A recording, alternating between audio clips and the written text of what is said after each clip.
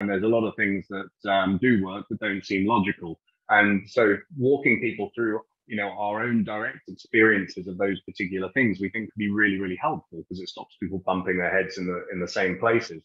Plus, we've got, a couple of thousand members that are rigorously testing all of these things. And obviously the landscape keeps changing. Yeah, So within the I love that. community, there are people posting videos constantly about new LinkedIn packages that work, or Hmm. new ways of Testing. approaching people, or automation tools that have come out that do certain things that can help people be more successful. So the way we've structured it, and it's evolved a lot since the very first course back in 2009, but it's a membership community. We have our own app. We have, like I say, a couple of thousand active people all over the world. So when you join, you have business partners in Australia, New Zealand, Southeast Asia, the UK, the US, all across Europe, Canada.